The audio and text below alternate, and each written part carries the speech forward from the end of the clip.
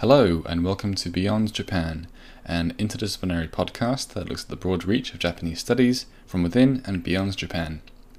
This podcast is brought to you by the Centre for Japanese Studies at the Sainsbury Institute for the Study of Japanese Arts and Cultures, in collaboration with the University of East Anglia. I'm your host, Oliver Moxham, Project Support Officer at the Sainsbury Institute and researcher of Japanese war heritage.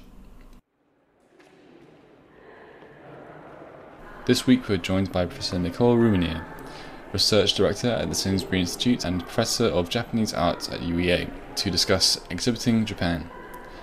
Nicole has curated multiple exhibits at the British Museum, including their permanent Mitsubishi Gallery, as well as temporary exhibits such as the Manga exhibit and Crafting Beauty in Modern Japan exhibit. As we gear up to a summer of Japan-related exhibits at the Sainsbury Centre, this episode explores the challenges of presenting another nation's culture, both ethical and practical. We hope you enjoy the show. Good afternoon, Nicole. Thank you for joining me on the podcast today. Well, thank you for having me, Ollie. So first of all, we'd like to know a bit more about you. Can you tell us about your area of expertise and how your interests have brought you there? Well, it's been a bit of a long journey and it's still ongoing, but I started off interested and studying archaeology, and my undergraduate was on actually Jōmon archaeology and looking at the Omori shell middens and Edward Sylvester Morse's shell middens reports at Otaku outside of Tokyo, and it digressed from there. But I always have had a very, very strong interest in material culture, and in particular archaeology and in objects, 3D objects. And I decided, I did my MA in history and in language. I wanted to learn more Japanese language and about the history and look at Korea and also China. And then I did my PhD. I switched departments and did it in what was then known as the Fine Arts Department at Harvard. And it's now changed, but it was then the Fine Arts. And I asked the professor, John Rosenfield, if I could do my PhD on Japanese ceramics. And he said, ceramics belong in the kitchen or under the bed. That's what his Professor Benjamin Rowland had taught him. But what was interesting to me was that was such an important comment to me about the deprivileging of certain objects and certain classifications. And what are classifications? What is art? What is fine art? What is material culture? It really made it gel, and it caused a fire in me to always explore what we're talking about in this kind of world around us of objects. So my focus was then and still is objects and looking at them in different perspectives, trying to kind of dig beyond what is there. And anyone who does archaeology knows this, that when you dig up something, and I've always worked on particularly historic archaeology, when you dig up something, it's different than what is in the material record. There is a different history. And I realized that histories and understandings are plural. So what I think is so exciting about what I'm doing now and what I have been doing is always kind of challenging that in different angles and different aspects. And what the Sainsbury Institute is doing is looking at arts and cultures in plural from different perspectives, not a strict art history perspective. So that is my focus, but my individual passion is koge, craft, ceramic, still from Jōmon all the way to contemporary. And I love popular culture, particularly manga and growingly anime and those kinds of forms of mass popular culture. Fascinating. There's a very broad area of expertise there. Well, I don't know, to be honest, can I just say that I don't know what I can say that my expertise is in ceramic, because that's what I've done my whole life, and Japanese ceramics and trade ceramics, particularly porcelain. But I'm still learning about so much more. So I don't know whether I have expertise in manga, but I have a passion and interest to learn. And that's what I'm continuing to do, kind of learning on the job. Great. Well, let's look at your experience in curatorship. So starting with your curatorship of the Mitsubishi Corporation Japan Gallery at the British Museum. The British Museum attracts millions of people from around the world in an ordinary year, many of whom will be experiencing Japanese culture for the first time in the Japan Gallery. As the curator, where do you begin in planning an exhibit for such a wide audience, and how does the collection available lend itself to your goals? Ali, those are excellent questions. And just the fact that you're asking them shows that you're looking at things in the round. And that's exactly what the British Museum aims to do, is not just have a single palette that's out there, but just to constantly reevaluate and relook and replan. But there are many challenges that one has in a museum that viewers are sometimes not aware. There are financial challenges, there's administrative challenges, there's also planning challenges when you change something in a gallery. Well, you think, oh, it's a curator choosing something and then plopping it in there, but it's much more than that, because there is a text that needs to be written that in the British Museum, that text then goes to the interpretation department, because they're looking at texts throughout the museum to unify them. So it has to be molded in a certain way, and then it's a whole dialogue between the interpretation officer and the curator, coming towards an understanding of what that text should be in a very, very small package, because words are limited. So it's a whole kind of a process that goes on. And even recently, what stands are used in the display, and there's kind of a unification of stands. Now, there are different fads that happen in museums, but I think the British Museum, certainly in the last, since I was involved in it, over 15 years, was looking at a kind of a more unified approach towards all cultures, so that there can be a gold standard for the visitor to feel comfortable with. So what that means in the vis-a-vis the Mitsubishi Corporation Japanese galleries is that there was a gallery space, and I was first involved in the first permanent exhibition, which opened in 2006. Before that, the Japanese galleries had only been kind of a rotating gallery for special exhibitions because of the nature of Japanese art and having it rather fugitive. You don't want to expose a lot of the art, not so much ceramics, but painting, prints, obviously textiles. So up to then, it had been a special exhibition gallery, but then it was created in 2006, very much with Tim Clark at the helm, looking at a permanent gallery. So permanently having Japan on display, which is incredibly exciting. And so I was doing the 3D works, and Tim was overseeing the whole thing, but it was looking very much at what an average viewer would be. And when you look at the viewer demographics at the British Museum, English is not necessarily a first language for many visitors.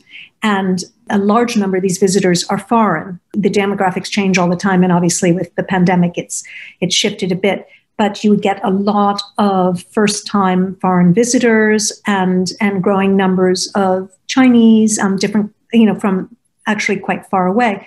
So the label copy and the way you introduce Japan has to take into effect that people might not be familiar at all. Like you mentioned, this is their first encounter with Japan.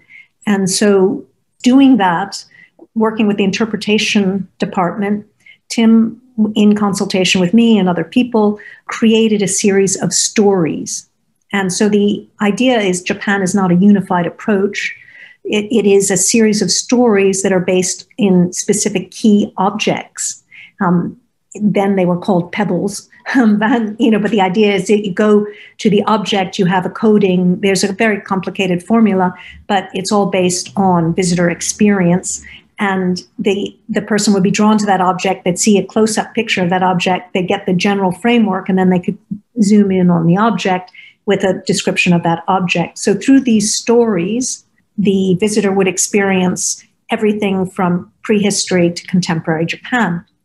This was retweaked when it became the Mitsubishi Corporation Japanese galleries. And then most recently, very excitingly, when it was redone, there was a refurbishment in 2018, which I was involved in again, re-looking, refreshing, and revisiting. And I think now it's really got a great rhythm to it. I'm sure it'll change now, and there are new people in the Japanese section, the Asian department. But the key takeaways are, in the last reiteration of these permanent galleries, are that certain objects are rotating, certain objects are there for longer periods of time, depending on, obviously, their preservation and conservation concerns. But the idea is to experience Japan in the present and then go back to the past. So we're looking in our minds at the present day. So we go in, We have the tea house. We have the experience of the tea house in a little video that is contemporary, kind of contemplative. And there's a whole science to how long these videos can be and how the subtitles have to be white on black. Anyway, there's all of these kind of things taken into play. But the tea house, and you have a fantastic Buddhist sculpture that's alive, but that's actually it's not a reproduction, but it's a homage, almost 100 years old copy of a Nara period, really important sculpture. And then you go and see contemporary work. You see a contemporary digital work, and then you go in and you see contemporary Hosono Hitomi's fantastic thousand-leaf vase. And the whole idea of this is to root ourselves now and adjust our eyes and be able to go into the past. The other thing that's really important about this is, what is Japan? And this is what you alluded to. What are the definitions of Japan? And we know Japan's an archipelago. It's very related to the cultures around it, and indeed globally. So it's not Japan in isolation, it's Japan in dialogue. And this dialogue is taken not just geographically, but also through ownership. So for example, there are fantastic Jōmon, 5 fantastic Jōmon flame pots. Most of them are from Nagaoka Municipal Museum that were negotiated in part through the help of Simon Kainer. The Sainsbury Institute had a very large role to play, and I helped with this too. And these fantastic flame pots are there on long-term loan. So it's not just about the British Museum showing off what it has, but it's about having dynamic exchanges with groups, so ownership can be plural. That the British Museum has a fantastic collection of Japanese objects. There are ceramics alone are 3,500. There are probably 30-something thousand objects. Half of the overall objects are 2D. The other half are 3D. There's archaeology, and it's still, the British Museum still collects. So you have contemporary. So you have everything from ancient to contemporary. So it's a really quite large, but there are holes. The strengths are Kofun period, their Edo period, their Meiji period, and I would say a good strength now is contemporary craft. So when you're going through what we did with the exhibition objects, and so if there are 30, let's say 33,000 objects, it depends on how you count an object. Do you count a set of objects as 1 or 20? So there's a debate on exactly the finessing of the numbers.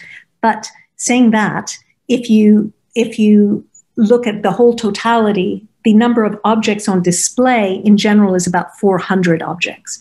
So there are 400 of that whole totality. But happily, in the British Museum, there's a real effort to make everything available online with images and with descriptions. And this is an ongoing process. So everything is available and people can write in to see these objects.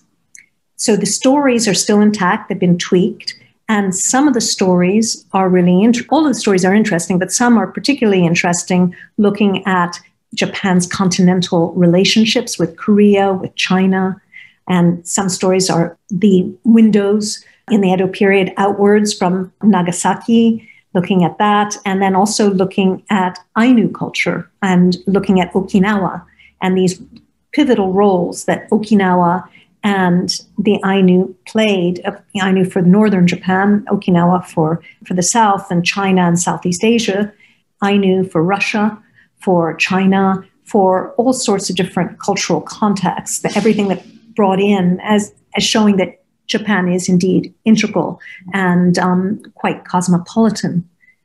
But what we've tried to do, and I think this is quite important, is bring in contemporary Okinawan work, contemporary Ainu work to the displays to show that the Ainu peoples can have their own voice and they should speak for themselves.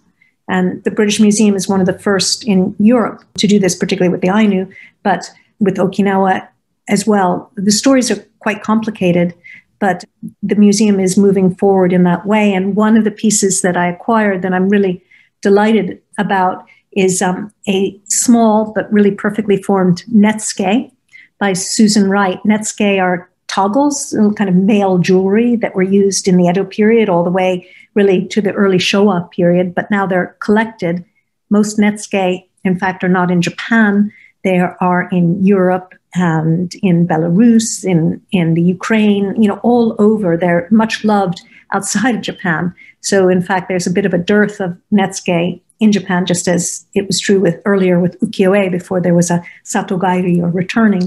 But this Susan Wright netsuke is really quite important because Susan Wright is British, but she lives in Australia, yet she is a woman, and traditionally netsuke makers were male, but she is recognized by the Japanese netsuke makers society as a master.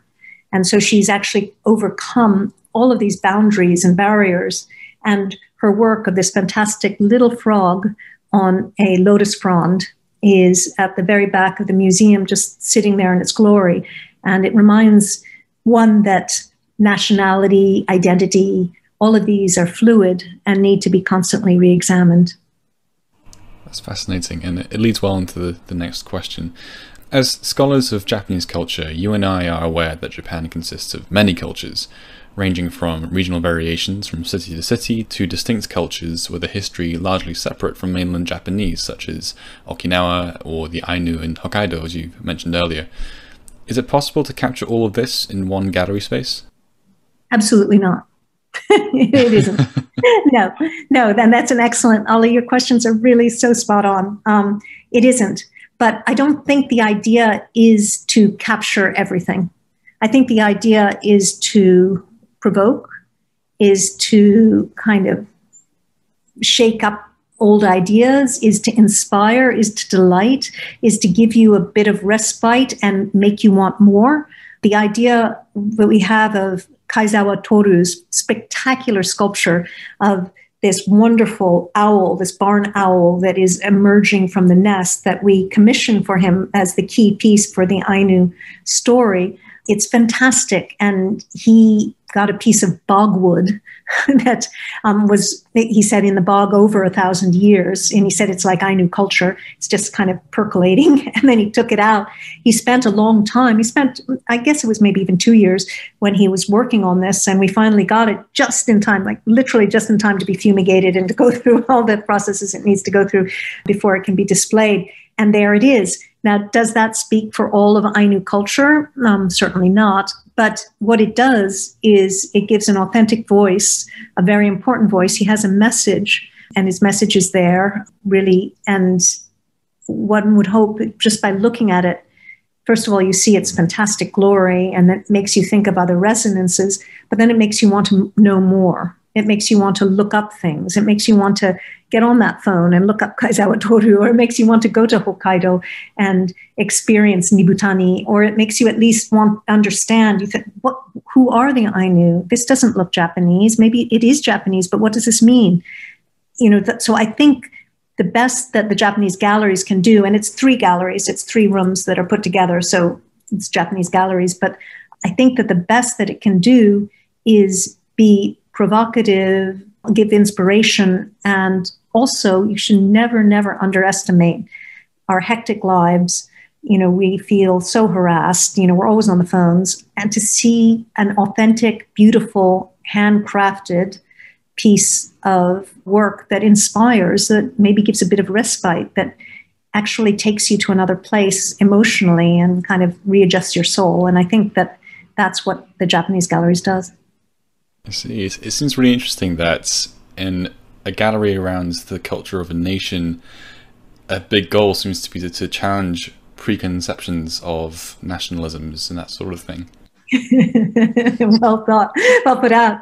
I believe what you see, and to be honest, I'm going on dangerous territory here, but there is a move, with many different museums, such as the Ashmolean and many museums and the British Museum, to break down these national barriers. So you have mixed content.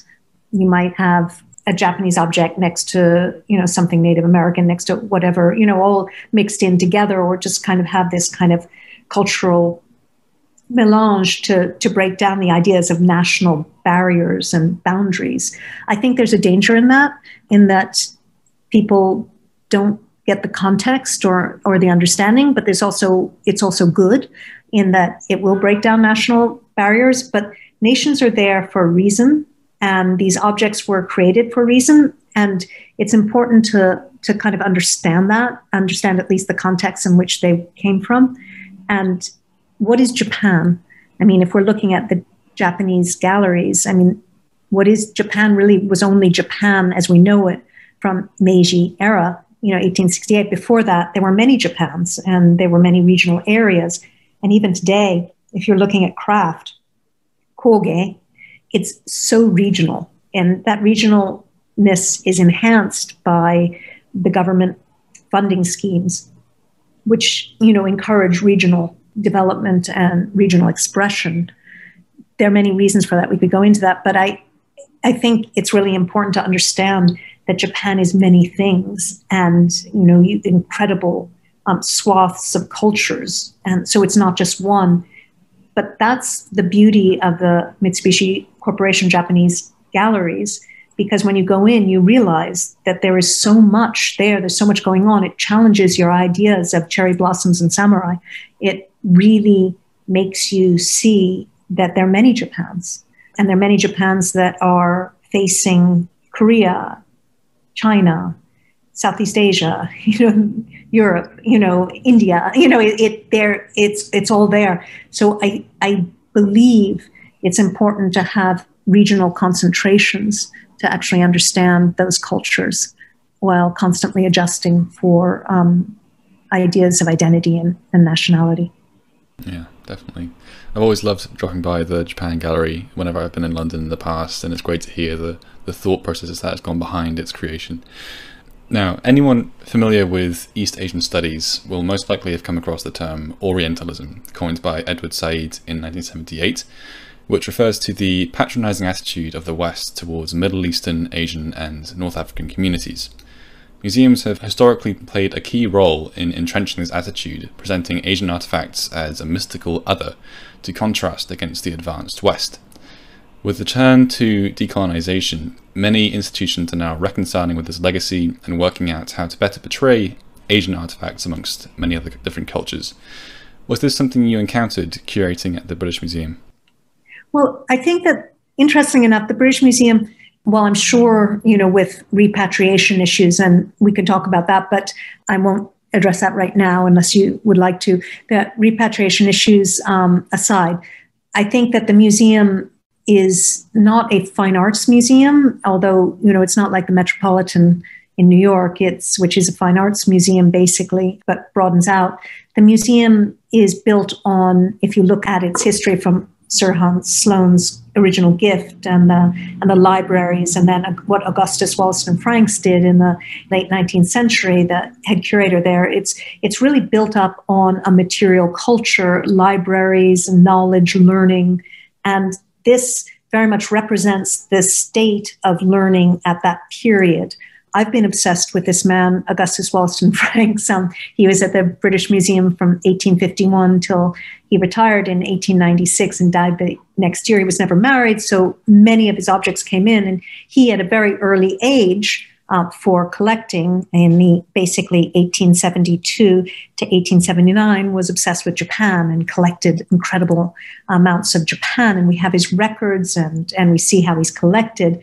And his collecting practices, which I think reflect the museum even today, we're very much trying to find out what is the authentic culture. So not to go with the flow, not to go with, the bright Satsuma wares that were painted and glossy that were in the early Japanism era, not to go with, a lot with that, but really trying to find out a little bit about what was correct, and using Japanese nationals who at that point were at Oxford or Cambridge, and we have the letters back and forth, getting their opinions, getting their understanding, working with them, and really cross-checking. So there's always been an attempt to be kind of the academic, correct version, and there's been a lot of, I think there's a lot of thought in that, but saying that, it's still white in general, white run, and there are amazing lacunas that are sometimes appalling. But I think that the heart is in the right place, and there's constant attempts to relook at itself. The problem is with the British Museum, it's a huge institution, I mean, it's really big. And there are over 1,000 people working there. And there is an integrity. The salaries are low. So you get people who love it, who work there because they care. They're not in there for a job just to, pass the time. They're there for very specific reasons. So everyone's trying to do their best. And what's incredible and what doesn't get seen at the museum is the educational programs. And I just wanted to do a shout out for this because doing the Manga exhibition, which I hope we'll talk about in a moment, before that, we always did educational programs, but it's incredible what you see. They do all sorts, for the blind, for the people who cannot hear or vision impaired, for people with autism, all of these different groups, they really focus on how to present the materials for these groups and working with schools, with specific school partnering, particularly with Camden, because that's the area that the British Museum is in, but other groups as well. So this idea of learning, and then the partnerships that the museum has, like, for example, particularly with Asia, now with Manchester. So it's linked with the museum in Manchester and particularly with South Asia because of the large South Asian population there. So there is a constant outreach which isn't really seen in the museum and from the average visitor coming into the museum. Or, for example, their loans. They do some loans and some traveling exhibitions which make money because the museum is free, except for special exhibitions, and there are a lot of costs that the museum has. But they do free exhibitions or traveling exhibitions to India, to very specific areas, working together with the local groups, and then that reinforms displays in the museum and reinforms the way things are displayed. There are areas that are stagnant, obviously, as any museum, but I feel that there's a spirit to embrace change. One part that has been a bit hard is the repatriation, and I don't really have anything that I could add with that, but I realize that this is hard, and it's a harder thing than one would think because the museum has very much governance tied by its very structure to the government, to certain protocols. So it can't act independently on many things. And it is a national museum. Unlike in America, there is the Smithsonian Institution, which is perhaps roughly similar, but the museum takes very seriously its role as a national museum. So it's a complicated dance. But you can see that there are issues, but I think my instinct is that they are looking for positive solutions. They're trying positive solutions. I think what's needed probably, I know that there are a lot with Greenpeace and the idea of BP funding and a number of these different funds. The funding is necessary because they don't get very much money from the government. The money that they get is important, but there's not enough inflow coming in that way. And so things have to be subsidized by other ways. I think that what would be helpful is if the public give creative comments for solutions or things like that. There's much more of a dialogue. I think the museum would be open to that. And so I think it's still act in progress, but I know that there are good intentions all around. Yeah, definitely. So let's turn to the 2019 Manga exhibition. Japanese pop culture in the form of comics or manga and cartoons or anime have taken younger generations all over the world by storm over the past 30-odd years. In Japan itself, it consists of an enormous subculture with countless volumes filling cafes and bookstores across the country. I have a few questions here on this topic. So first off, where did you begin in selecting manga to include in the exhibition from this enormous amount of content? Well, it's really interesting. I'm a big manga fan, and I've been always reading manga since I was young. In fact, that's kind of how I learned Japanese. But I did it as a passion, not as a scholarly study. But what happened is, with the first permanent Japanese galleries, Tim kindly put out a manga section, a little manga corner, and so I was able to use my collection and put some objects out. We put out Saint Onisan, which is Saint Young Men, with Buddha and Jesus in downtown Tokyo taking a gap year. And we thought this might be racy, but in fact, it was hugely popular and got retweeted and retweeted and retweeted. And this was a long time ago before tweets were, commonplace. And so that kind of immediately clued in people that manga was popular. And in fact, when we put out about TEPCO, the manga about TEPCO and what happened with Fukushima, the reactor. And in the meltdown, a manga was written ostensibly by someone who was anonymous, who had worked a little bit in that. We had an official from TEPCO come and look at it. And, you realize, the kind of power of putting out a manga, but it was all good and all wonderful. I mean, there were some challenges, but what was really interesting, I taught for 3 years in Bunkashigen, Cultural Resource Studies at University of Tokyo, from after the galleries were finished the first time till 2008. And while I was there, Neil McGregor, the former director, asked Tim, who then contacted me, to get a manga of the British Museum. He wanted a manga. And it just shows how far-thinking he was. So that desire came from him. And then I found Hoshino Yukinobu, who I was a big fan of, and he agreed. And so we created Professor Munakata's British Museum Adventure. He drew it and translated it, which I translated with Hiromi and Uchida. And this kind of started it off. So we started collecting selectively. But looking back, it depends on how you define manga. But certainly there was manga in the British Museum, contemporarily brought in the late 19th, early 20th century. Most of those manga, or early proto-manga, or whatever you want to call them, went to the British Library when there was a separation of objects. And so they are part of the British Library's collection. So there was always a contemporary ephemera collection for those things. And Tim Clark was very interested in print culture. So that aspect was there. But we started collecting selectively. However, this exhibition, we just decided, I did a small exhibition in 2015 of 3 generations.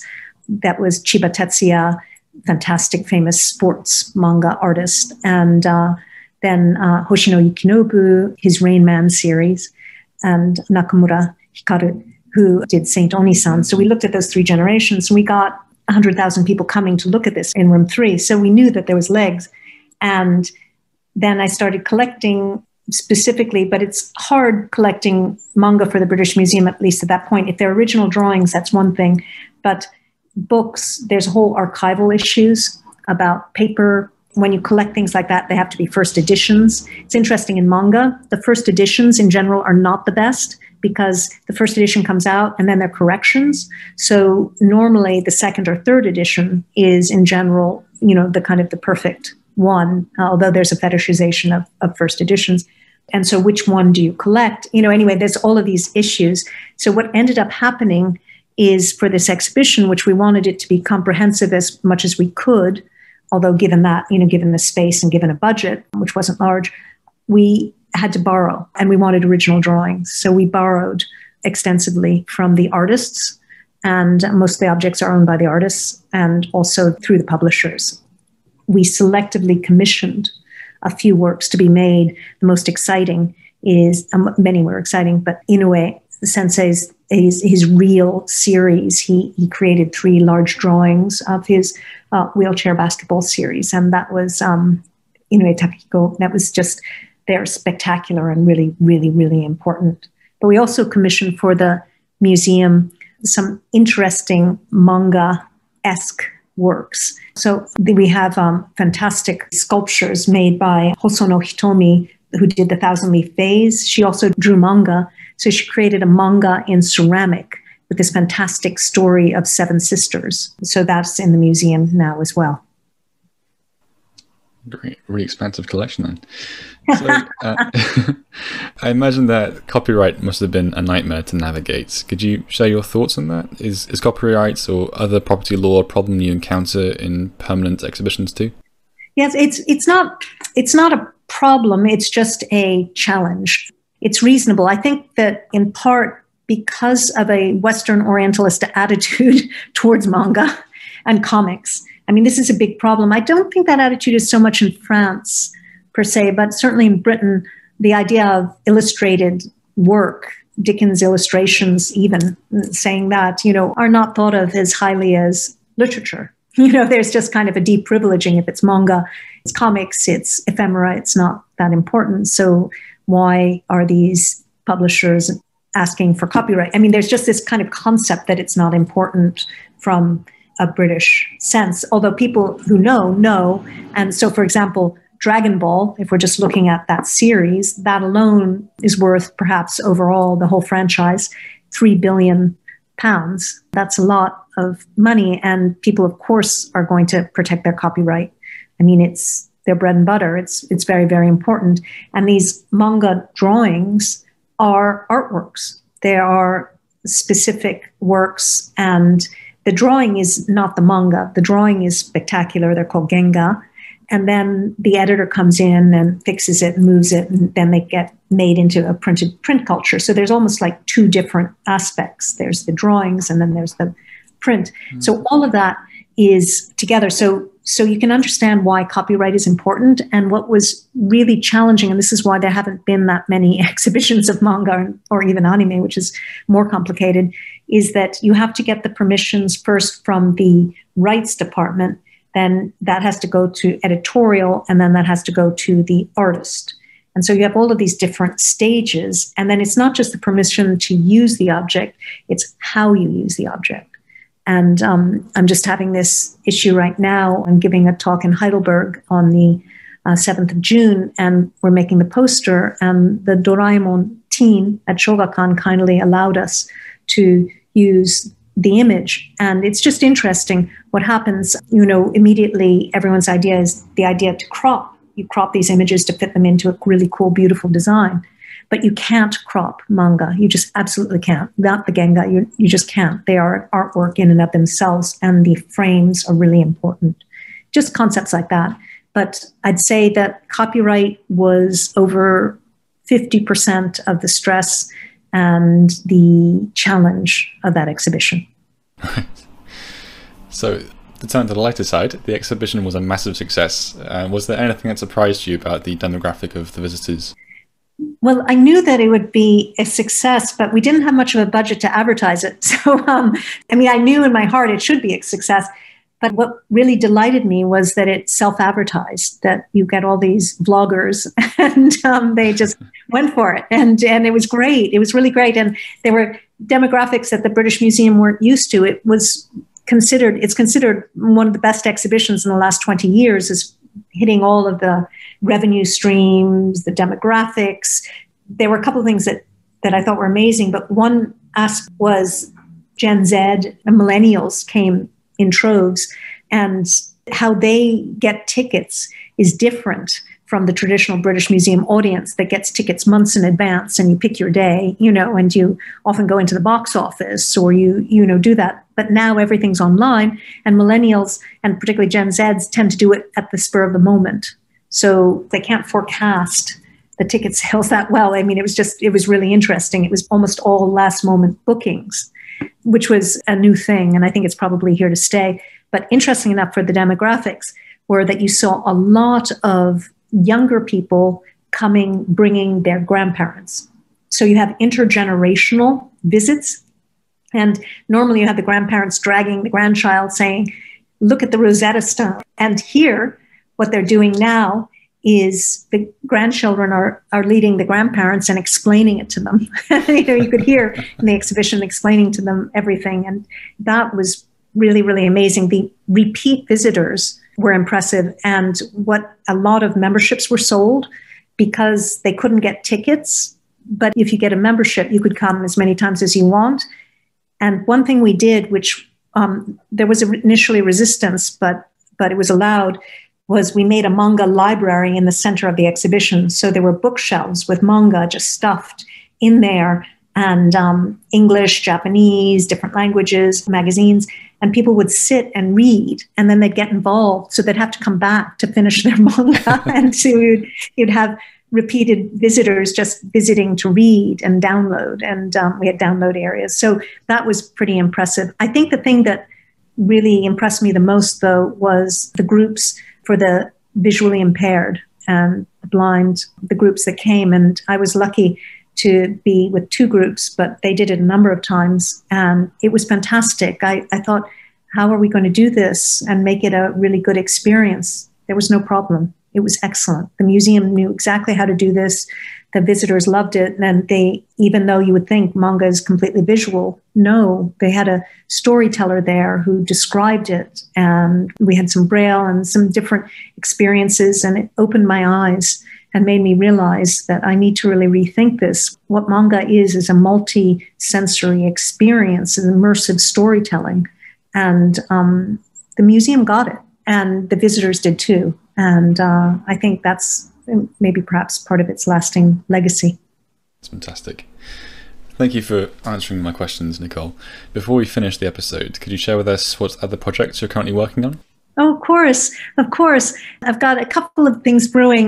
My passion is koge, so I'm still trying to think how I'm going to work forward on this. What I really want to do is bring a few young artists to the UK and do some interactive exhibitions and displays with them, really on process. Because what's so exciting about koge is that, you have a completed, beautiful object, but the path is in the process. It's how they made it.